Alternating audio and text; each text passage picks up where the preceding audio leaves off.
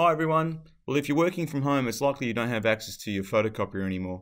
But to help you, we've got Microsoft Lens. So look for it as a free download on iOS and Android, and it actually is available on the Microsoft Store as an app for devices. However, it's probably a little bit more friendly for devices that have a rear-facing camera. You don't want to be holding up the paper to screen.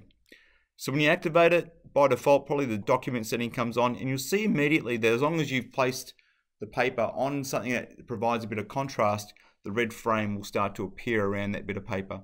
So you just make some adjustments there, but once you're happy, you can press and take a snapshot.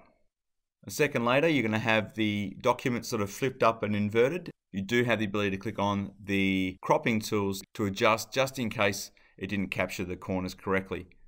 From there, you can press the Done button.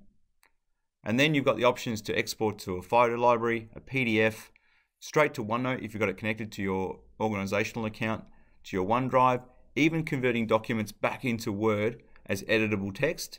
And then you've also got some great features in terms of flicking things quickly off in email, and then Immersive Reader. So Immersive Reader will use the object character recognition, extract that writing out of the screen, ready for you to be able to play and hear those words back. So pretty impressive technology, but make Lens one of your productivity tools while you're working at home.